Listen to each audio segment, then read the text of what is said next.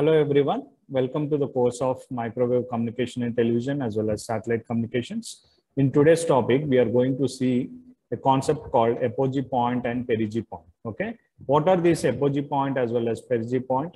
How they are related to Earth as well as satellite? Let us see right now. Okay, now we all know that the satellites travel in the orbital state or an orbital path. Okay, around the Earth in an inclined manner, or it can be elliptical manner. Okay, so if you see here,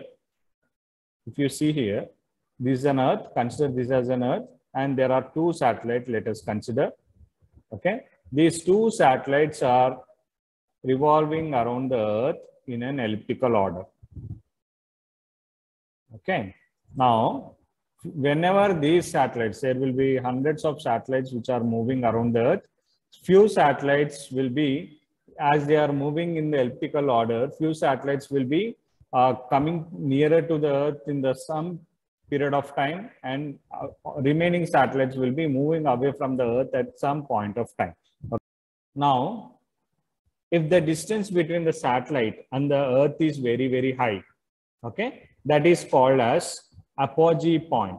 So if you see here, as the two satellites are moving in an elliptical path, this particular satellite distance is very, very small between the Earth and the satellite, as well as if you observe this satellite, the distance between the Earth and this satellite is very, very high or far. Okay, this satellite is far away from the Earth and this satellite is very, very near to the Earth. Okay, now if the distance between a satellite and the Earth is more or high or far away from the Earth, if any satellite is far away from the Earth, okay, that particular point can be considered as apogee point. Okay, so if the distance between a satellite and the Earth is very, very short, this one, consider this, very, very short. Okay, so that particular point can be considered as perigee point. If the satellite is nearer to the Earth, then it is called as perigee point, and if the satellite is very, very far away from the Earth,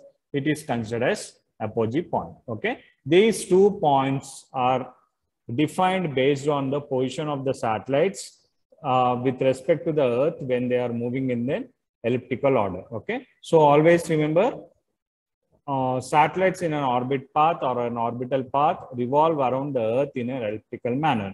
When they are revolving around the Earth, few satellites will be nearer to the Earth and few satellites will be far away from the Earth. Okay, if at all the satellites are far away from the Earth, that particular point are called as apogee point. And if at all the distance between the Earth and the satellite is very, very near or close, okay, we can consider it as perigee point. Okay,